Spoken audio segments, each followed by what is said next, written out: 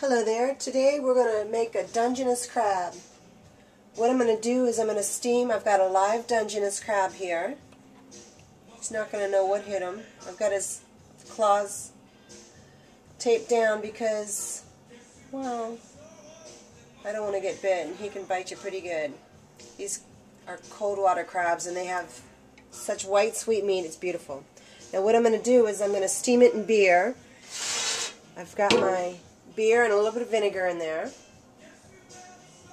and I'm going to steam it on high for 20 minutes.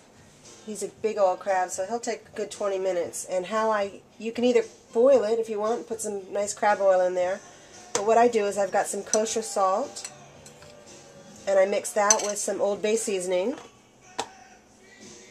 and afterwards we're going to give him a nice squeeze with some lemon. He's a sweet little thing.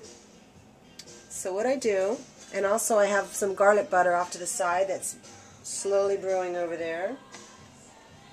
I'm going to put Harry in there. Isn't he wonderful? Oh, he's very nice. I think I'm going to snip his claws off so he can have a little bit of relaxation before he goes.